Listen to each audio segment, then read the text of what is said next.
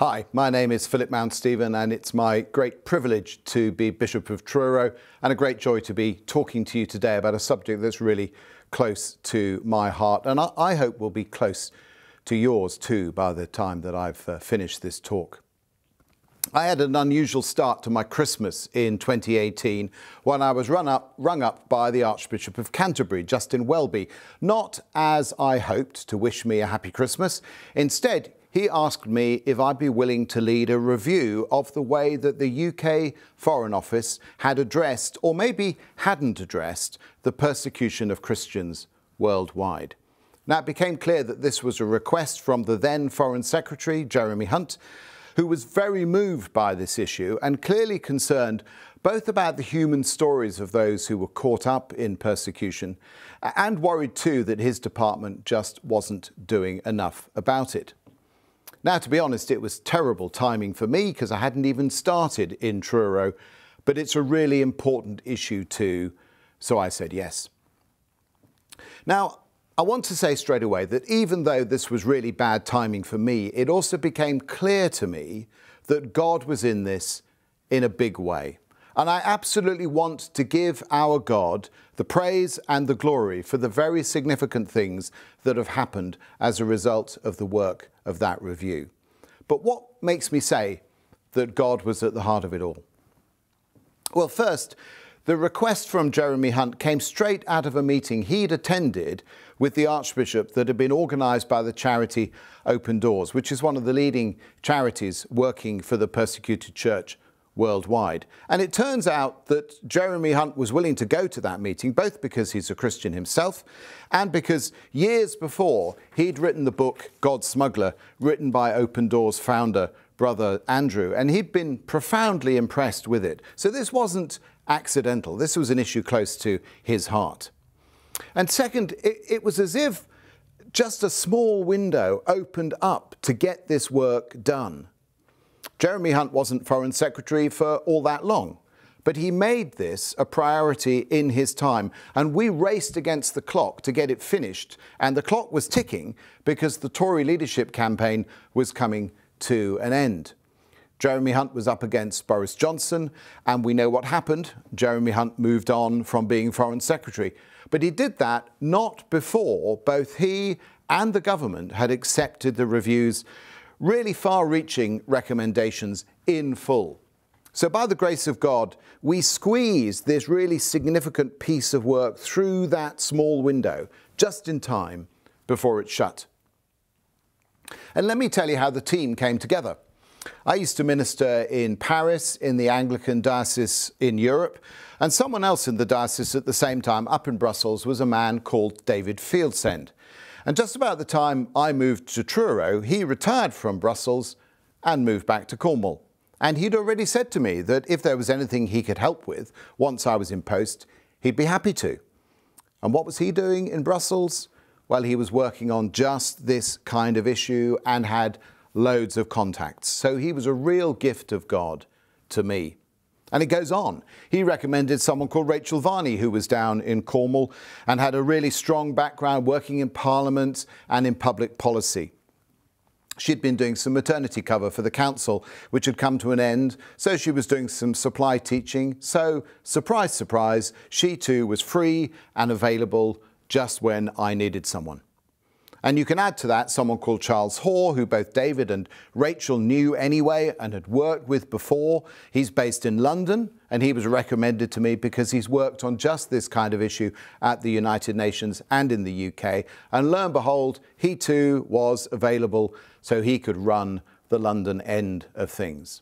Now I ask you, what are the chances of 3 people, all Christians, who already knew about this subject, 2 of them based in Cornwall, what are the chances that those people would have been free, willing and available all at the same time? Well, I'd say they'd be pretty slim, which is why I say that God was in this in a big way. So I was pretty much handed my team on a plate, and without that team, it would have been just impossible.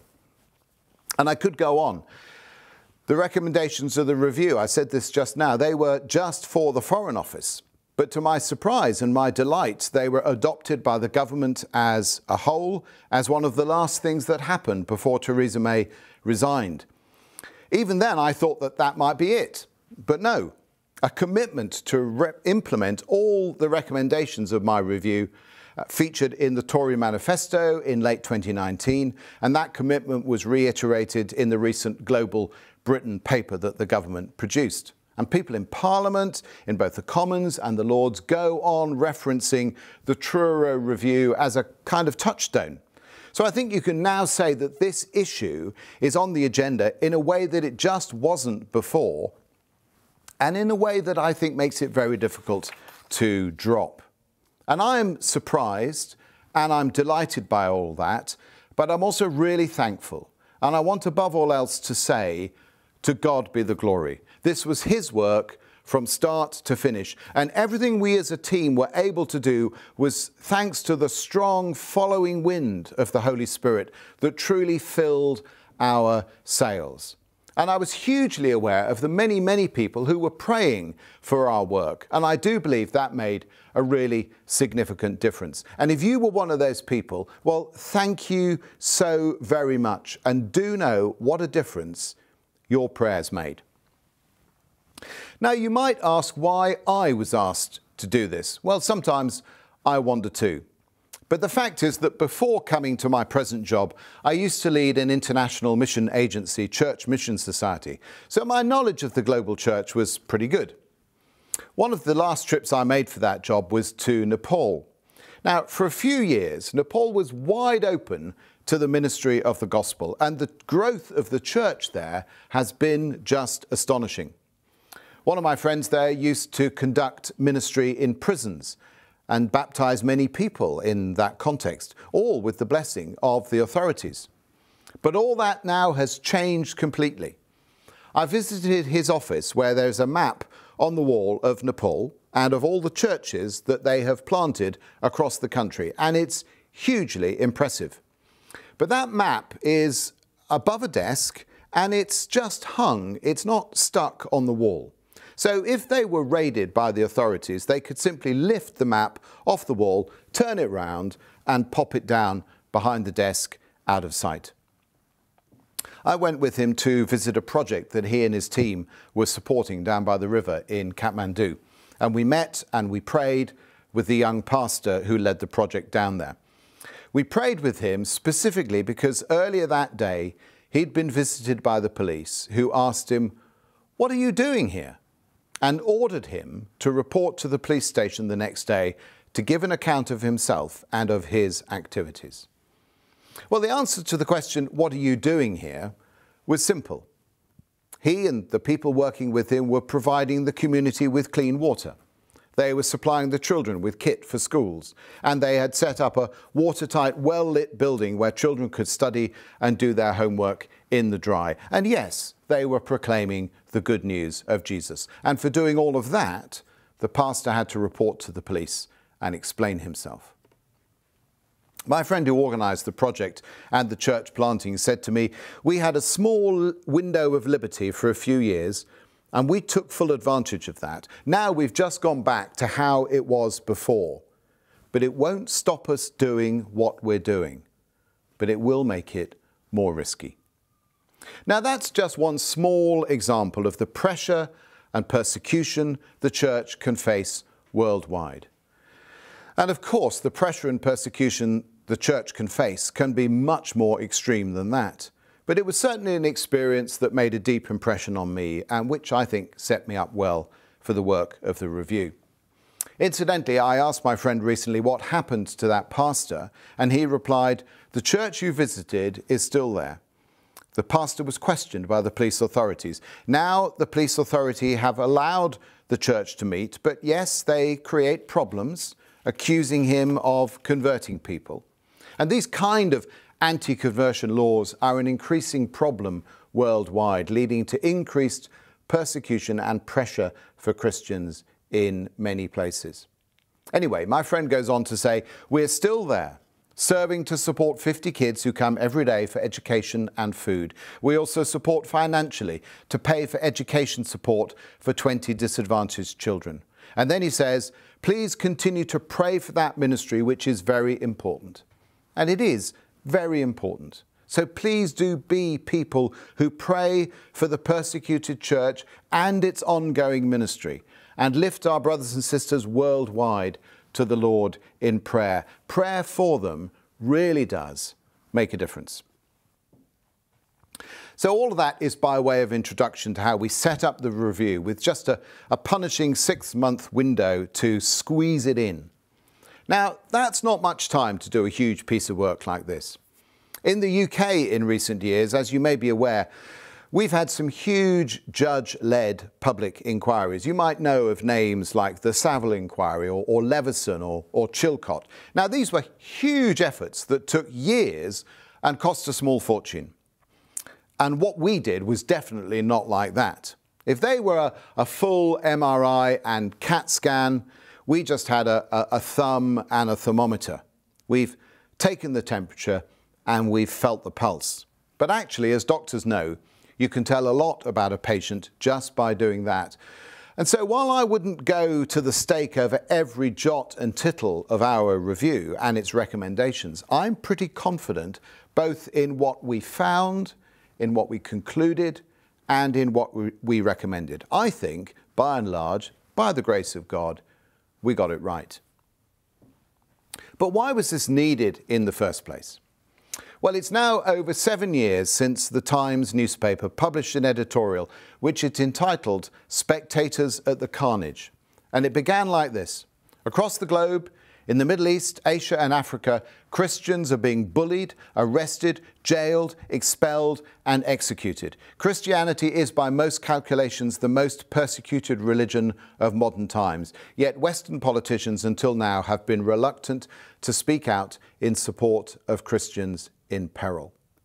Well, happily, Jeremy Hunt was willing to speak out, and so we set the review up. Now, in some ways, it seems like the persecution of Christians has kind of come out of a bit of a clear blue sky.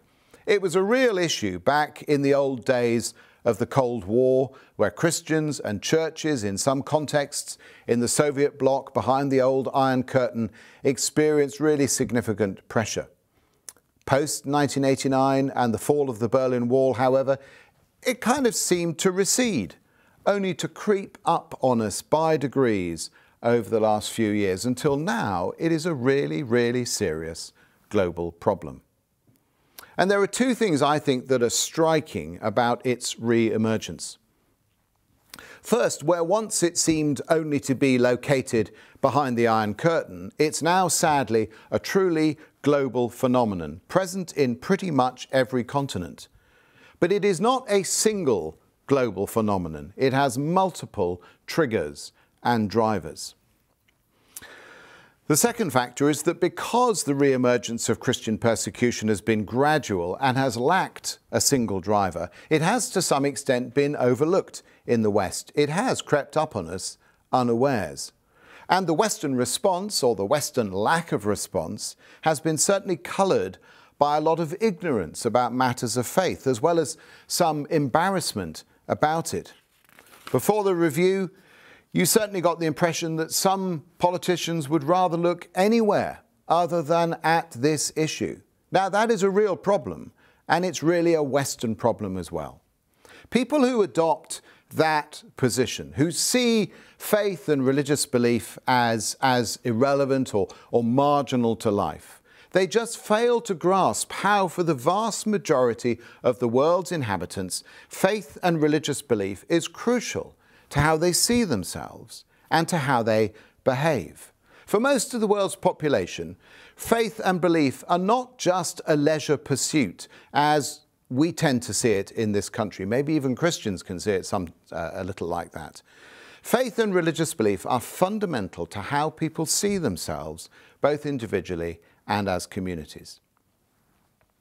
At the launch of the review in January 2019, I outlined 6 reasons why I felt that the review, focusing specifically on the plight of Christians, was needed, and they're worth repeating now.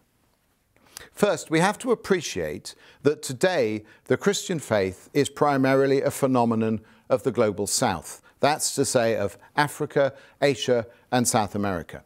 And because the Christian faith is primarily a phenomenon of the global South, it is therefore primarily a phenomenon of the global poor. It's not an expression of what you might call white Western privilege, although a lot of white Western people and politicians still think that it is. But unless we understand that today the Christian faith is primarily a phenomenon of the global poor, we will never give this issue the attention it and they deserve. Second, this particular focus on Christian persecution is justified because Christian persecution, like no other form of persecution, I would argue, is a global phenomenon. It happens pretty much everywhere across the world, and that's simply because the Christian faith today is truly a global phenomenon. Christian persecution is not limited to one context or challenge. It's a single global phenomenon, but with multiple drivers. And that, to my mind, is why it deserves special attention. We really need to understand just what is going on. And more importantly, and I think it's really important to say this, Christian persecution is certainly not limited to Islamic contexts. This is not just about Islam, though some Christians seem to think it is. But if you think it's just about Islam, then you will be turning a blind eye to many other causes of persecution. And let's remember too that in many places around the world, Christian-Muslim relations are good and healthy. Thirdly, I argued that Christian persecution is a human rights issue, and we need to see it as such. Freedom of religion or belief is, I would argue, the most fundamental human right because so many other rights depend upon it. If you're not free to think and believe as you wish, then all sorts of other things about how you behave and live your life are closed off to you as well. Again, in the West, we don't tend to think like that. Religious faith is seen as a leisure activity you can pick up or set down as you wish. We just don't realize how for many people across the world it is so much more than that. I hope it is for us too, if you're a Christian watching this. Religious faith, religious belief is basic to how people see themselves. It's fundamental to how they live their lives. Take away their religious freedom and you take away so many other fundamental freedoms as well. Fourthly, I argued that this is not about asking for special favours for Christians and getting them a better deal than others might have, not at all.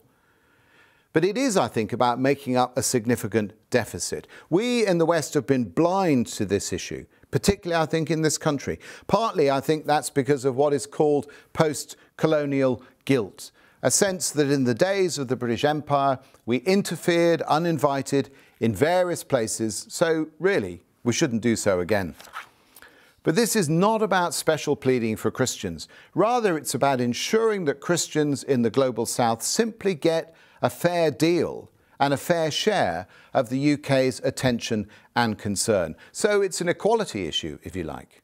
If one minority is on the receiving end of 80% of discrimination and persecution, and that's what the sober international body, the International Society of Human Rights, estimate that Christians face, 80% of discrimination and persecution on the grounds of religion and belief is targeted at Christians. If that's the reality of it, it's simply not fair that our Christians and brothers and sisters across the world should receive so little attention.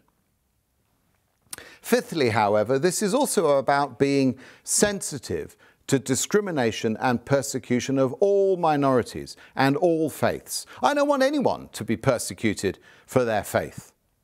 Because the Christian faith is perhaps the one truly global faith, it's become what's known as a bellwether for repression more generally. In other words, if Christians are being discriminated against in one context or another, you can bet your bottom dollar that other minorities are as well. So renewing a focus on Christian persecution is actually a way of expressing our concern for all minorities who find themselves under pressure. And if we ignore Christian persecution, it might well mean that we are ignoring other forms of repression and persecution as well. And finally, to look at this from a specifically Christian perspective, the Christian faith has always been subversive. The very earliest Christian creed is made up of just 3 words. Jesus is Lord. Jesus is Lord. As Christians, we can say those words very easily, forgetting what a punch they pack. In fact, they explain why from the earliest days the Christian faith attracted persecution. Because to say that Jesus is Lord was to say that Caesar, the Roman emperor, was not Lord. That is what he claimed, that he was Lord. So to say Jesus is Lord was to make Jesus your ultimate authority and was to court trouble. And that's why, as the church grew in the Roman Empire, Christians were increasingly persecuted. Caesar couldn't stand the competition. And one of the reasons you find Christians and other faith groups persecuted today is that there are plenty of world leaders today who lead authoritarian, repressive regimes and will not stand for any sign of dissent. That's why Chinese leaders don't like seeing the sign of the cross and insist the president's picture is put up in churches. They know instinctively what claim Christians make for Jesus. The Christian faith will always present a radical challenge to any power that makes absolute claims for itself, and there are plenty of those in the world today. And that's why I think it's really important that democratic governments in the West stand up to such regimes and stand up for those people, Christians included, who are repressed and persecuted by them. Now, as I said, I was asked to look at how the Foreign Office had responded to the persecution of Christians. Nonetheless, the focus of the review's recommendations is on guaranteeing freedom of religion or belief for everyone, not just for some, but for all. I'll say more about that later. But I do believe that to argue for special pleading for one group over another would be deeply un-Christian. But it would also, ironically, expose that group to greater risk by isolating them and unintentionally portraying them as stooges of the West. We must, I believe, seek freedom of religion or belief for all without fear or favour. And there are really good reasons for doing that. So yes, I am concerned with rights for all. So I also want to acknowledge the really significant persecution that other communities have suffered. The Rohingya community in Myanmar have suffered terribly, as have the Yazidis in Iraq. The Ahmadi Muslim community have been persecuted since their very beginning. It's right to recognise the suffering of Christians in India and China, but it will be very wrong to ignore the persecution of Muslim communities in those countries, including the Uyghur Muslims, who have suffered appallingly.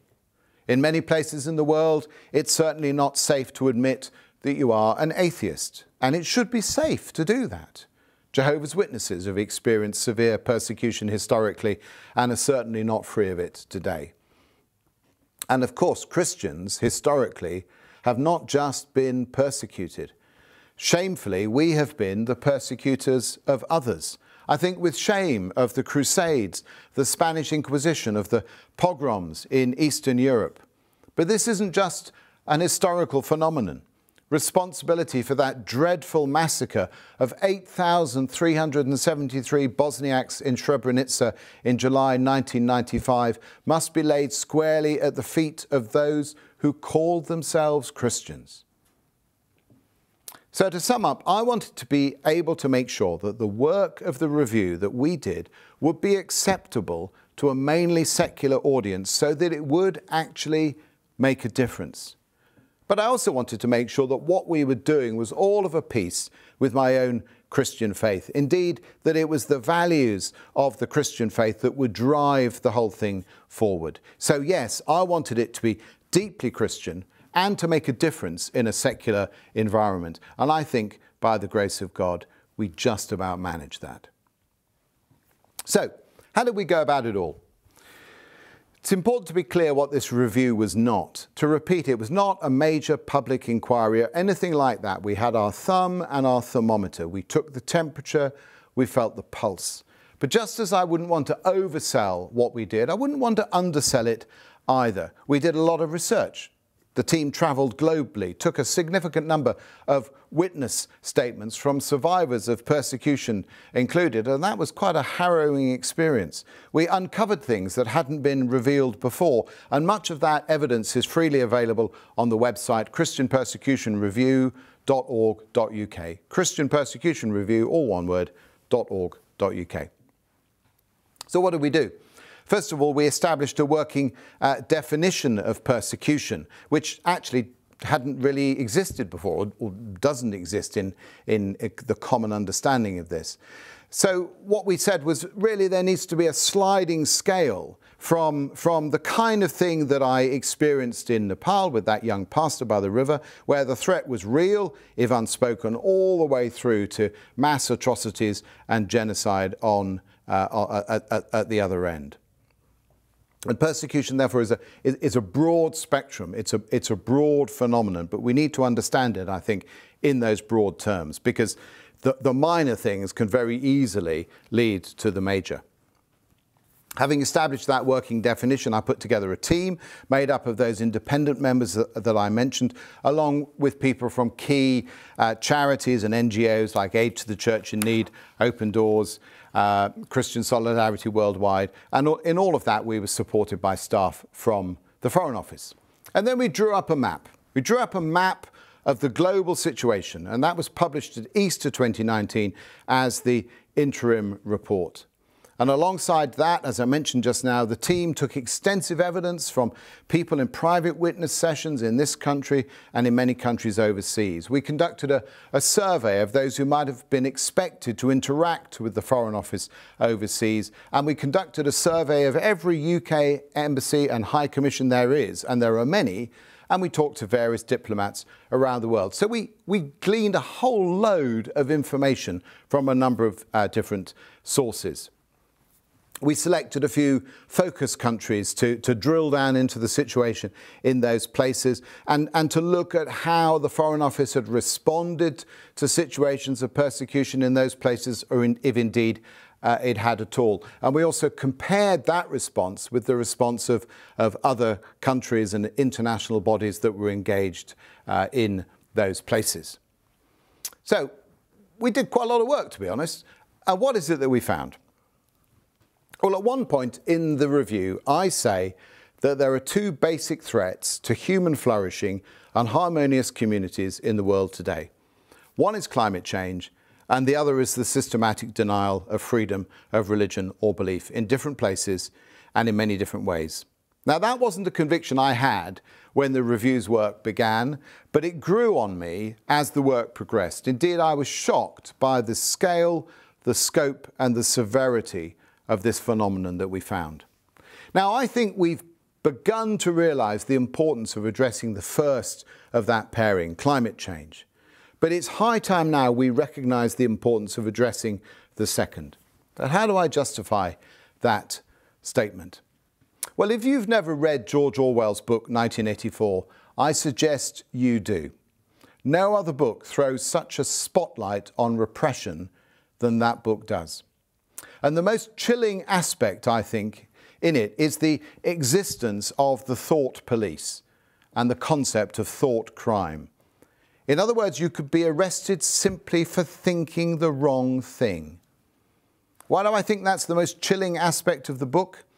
It's chilling because to be denied the liberty to believe what you want to believe, to think what you want to think, and I include in that the right not to believe, that is the most fundamental denial of your human rights. It's the most fundamentally constraining and restricting thing that can happen to you. And therefore I believe that freedom of religion or belief is not simply one right amongst many, it's the one on which so many others depend. Because if you're not free to think or believe how you want, how can you order and organise your life in any other way that you choose? It's absolutely fundamental to us. And yet we found that in so many places around the world, we see this right questioned, compromised and threatened. So secondly, we do need to ask why the violation of freedom of religion or belief is so widespread and affecting Christians on pretty much every continent. This, as I said before, is a global phenomenon with multiple drivers, even though, as I said, there are some people who think quite wrongly that this is just about Islam. It really isn't. If you lift the stone of global persecution and look underneath, what is it you find? In contexts like in Central America, where governments are weak, you find gang warfare on an industrial scale driven by drug crime. The most dangerous place in the world to be a priest or a pastor is Mexico. Drug gangs try to use communities for their own ends, and often the only person literally in the firing line is the local priest or pastor. In many places in the world today, you find authoritarian, totalitarian regimes that are intolerant both of dissent and of minorities. China is perhaps the most obvious example of that, but it's not the only one. In other places, you find aggressive, militant nationalism that insists on uniformity. So there are many politicians in India today who say that to be Indian is to be Hindu, and if you're Christian or Muslim, you're not properly Indian, so you don't deserve the same rights that proper Indians do. And in other places, again, you find religious fundamentalism in many different forms that often manifests itself in violence. Nigeria is a terrible example of that, but it is certainly not the only one. And you often find those phenomena combined as well. In other words, we find massive threats to human flourishing and harmonious communities today, and ultimately we find in those things significant threats to our own security in this country as well. So if we care about grave issues like drug crime, militant nationalism, religious fundamentalism, authoritarian regimes, we should certainly care about the persecution of Christians and about freedom of religion or belief more generally. The Foreign Office says it's concerned with those big ticket items, so they really do need to be concerned about the denial of religion, freedom of religion or belief that often underlines and reveals those things. You know, above all, I want to say we can no longer say that this issue of religious persecution is a sidebar, marginal issue just of interest to people of faith. Not at all. These are huge issues in the world today that we as Christians need to address and that we need to continue to push our government to address as well. And sadly, the COVID-19 situation has only made the situation worse. Weak governments have had to give all their attention to managing the pandemic. Authoritarian regimes use the situation to accrue more power to themselves.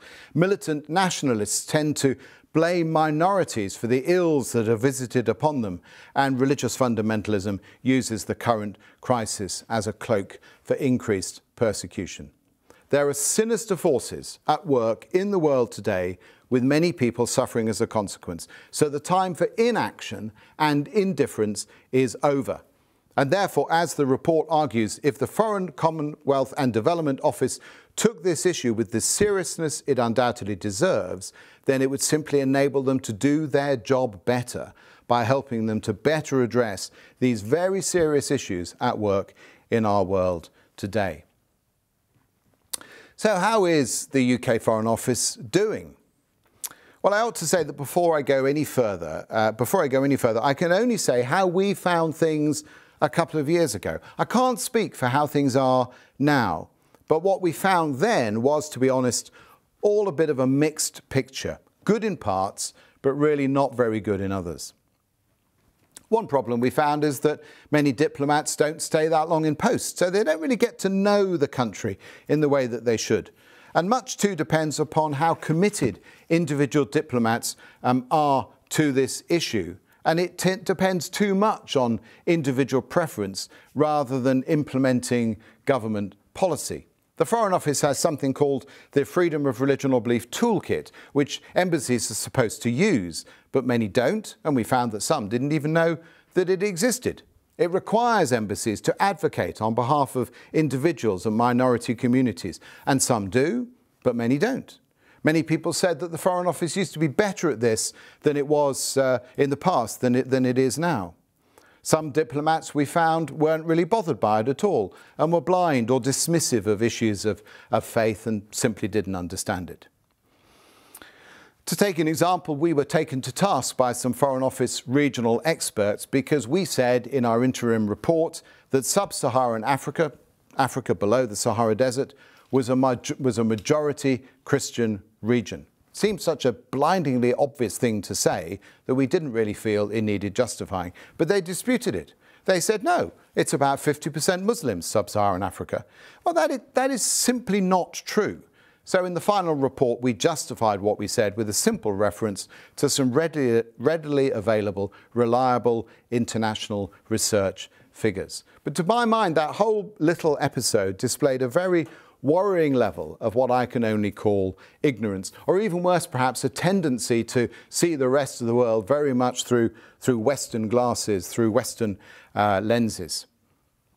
A further example of this has been the approach that's been taken to the conflict in the middle belt of Nigeria. Now, if you don't know about this, there's basically been an ongoing conflict between Christian farmers who grow crops and the Muslim Fulani herdsmen who are nomads and cattle drivers and drive their cattle here and there in search of water. And you know, often those communities come into conflict because you've got settled farmers growing their crops and the cows come along and eat the crops. Clearly, you've got a problem. Now, actually, these communities have lived side by side for generations with occasional pressures and occasional tensions between them. But more recently, there has been a lot of really bloody violence, and most of the deaths have been amongst the Christian community. Now, if you talked to people, as we did during the review, at the Foreign Office about why this was such a problem, they would say, well, this is an old conflict between contrasting lifestyles which has been exacerbated by climate change because there just aren't the crops that there once were for the cows to graze on. In other words, in their analysis, the religious dimension was very significantly underplayed. Now, I wouldn't want to say that this is only about religion. That would be naive. But I think it's just as naive to ignore the religious dimension of the conflict. And indeed, if you do that, you're ignoring some very significant evidence which we found. It is a complex situation, but it has a very clear religious component. And you cannot and you must not put your head in the sand and pretend that it hasn't. That point about it being not just about religion, but religion playing an important part, leads me on to something else that's really important. We argued that you can't look at religious faith in a vacuum. Persecution on the basis of religious faith intersects with other key issues which the Foreign Office takes seriously. So there are security issues that you have to take really seriously. Islamist terrorism hasn't just been confined to Nigeria. We've seen it on the streets here. But there are other key issues in play as well. Issues like gender inequality, modern slavery, forced marriage, people trafficking, poverty reduction, forced conversion.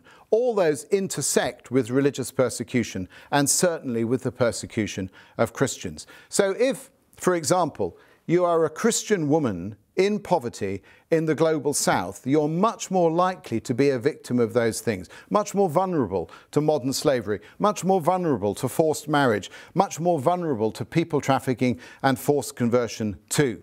So if the Foreign Office cares about these issues, as it says it does, then it should certainly be concerned about Christian persecution. And if it takes Christian persecution seriously and the abuse of freedom of religion or belief more generally, it will also be much more effective at addressing those other really serious issues. So the overall verdict that we found was could do better. But as I say, things may have changed in the meantime, and there will be a follow-up to my review 3 years on from the initial publication. So the clock is ticking, and we'll see what changes there have been. And I hope and I pray that there will be many. So what did we recommend? I just want to give you a little overview of the recommendations that we made as we kind of begin to come into land at the end of this talk. As I said earlier on, if you lift the stone of persecution and you look underneath, you find some really unpleasant things. You find gang warfare on an industrial scale driven by drug crime. You find authoritarian, totalitarian regimes that are intolerant of dissent and minorities. You find aggressive, militant nationalism that insists on uniformity and brooks no opposition. You find religious zealotry and fundamentalism in many different forms that often manifests itself in violence. So if you care about these issues, then you should certainly care about the persecution of Christians and about freedom of religion or belief more generally. And that's why the recommendations of the review are as bold and far-reaching as I believe them to be. So actually that the UK can make a real difference in addressing those kind of issues in the world that we live in today. And there are two main thrusts to those recommendations. First, I argued that the Foreign Office should promote freedom of religion or belief indiscriminately and for all, not just for Christians. Why did I argue that? Well, first, because if you single out any one community for special treatment or favouritism, that just makes it even more vulnerable, and we have to avoid that. That's why the recommendations warn against unintentional othering. Indeed, I'm convinced that the single best way to protect Christians from persecution is to guarantee freedom of religion or belief for absolutely everybody. But secondly, I really don't think it's at all Christian to seek special favours for ourselves. Jesus was very radical in his definition of who our neighbour is. And he told us to love our neighbours indiscriminately, without picking and choosing and exercising any favouritism or making a special case for ourselves. So the first main thrust is that the Foreign Office should promote freedom of religion or belief for absolutely everybody. And the second is that the Foreign Office must address this issue much more proactively and face it head on. And I say again, this is not a minor issue that can be relegated to the sidelines, that's only of interest to a few wackos and weirdos. It touches on key and critical issues in the world today. Specifically, we made 22 recommendations. Now, no doubt to your great relief, I'm not going to go through them each individually. Many of them are really rather sort of technical and complex. But I want to highlight just the three headings that they sit under, because I think those headings themselves are quite important. The first heading was strategy and structures. So this says, let's look at the Foreign Office in the round, at the centre, at its operations in London. And we argued that freedom of religion or belief should be central to the way that the Foreign Office goes about its business. Put it front and centre, we said, in the way that you go about your business. Now, clearly that's a big change, but in the light of what I said, I think it's essential. It's essential for reasons of national self-interest and security, but essential too because I think it's just morally the right thing to do. Second heading was education and engagement. And in that we encourage the Foreign Office both to up its game in terms of understanding faith better and to use that understanding to work out just how it can operate more effectively on the ground in the many places around the world where it operates, simply so it can do its job better. And the third heading was consistency and coordination. Well, here we tried to work out some ways in which we could ensure that our recommendations influence the UK government more widely. Although this was a piece of work just for the Foreign Office, we felt that this was such an important issue that it needed a cross-governmental approach that touched, for instance, on the work of other key departments like the Home Office, rather, the Department of Trade and Industry, the Ministry of Defence, to name just a couple. And I'm delighted to say that that is now just what is happening. As I said earlier, not just the Foreign Office, but Theresa May's government has as a whole accepted the recommendations of the report in full. As I said earlier too, after Boris Johnson became Prime Minister, a commitment to implement all the recommendations featured in the Tory manifesto in 2019, and that commitment was reiterated in the Global Britain paper which the government recently produced. That was certainly far more than I hoped for or expected. Again, praise God for that. I believe that now more than ever, we must defend democracy and the freedoms it guarantees us, including freedom of religion or belief. It is needed now more than ever. We must stand against all those who would betray and undermine it through violence, through crime, through militant nationalism, through authoritarianism, through religious fundamentalism and bigotry. It matters hugely, I believe, to the health and the happiness of our world today that we should do that and stand up for those who are persecuted for their faith. It matters hugely that we should defend those many people whose welfare, whose liberty, whose communities, whose families, and whose very lives are put at risk by those dark forces. So I hope and pray that my recommendations will continue to make a very significant difference in the days to come. I was proud and honoured to present them to the Foreign Secretary, and proud and honoured that he commissioned me to do so. In one of his first speeches to the House of Commons on the slave trade, William Wilberforce presented the House with Thomas Clarkson's monumental and harrowing report on the terrible evils of the slave trade. And as Wilberforce did that, he said this to them. He said this to the members of the House of Commons: "You may choose to look the other way, but you can never again say that you did not know." Well, we now know that this phenomenon of persecution for faith is a huge problem in our world today. This terrible persecution that so many Christians and other people of faith face. May we too not look away, but may God give us grace to face up instead to this great challenge of our times, just as Wilberforce and others in his day did as well. May God give us the grace and the strength that we need for that. Amen.